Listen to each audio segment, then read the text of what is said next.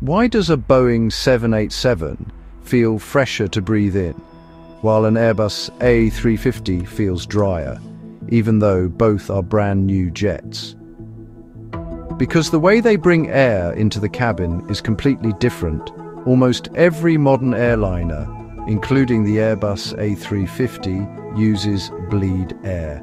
That means taking fresh outside air, compressing it through the engine, cooling it down, and feeding it into the cabin. It's reliable, efficient, but the process dries the air out. The Boeing 787 skips the engines entirely. No bleed ports. Instead, it uses dedicated outside air scoops and electric compressors to bring in fresh air without superheating it first. That means fewer contaminants and more moisture left in the air.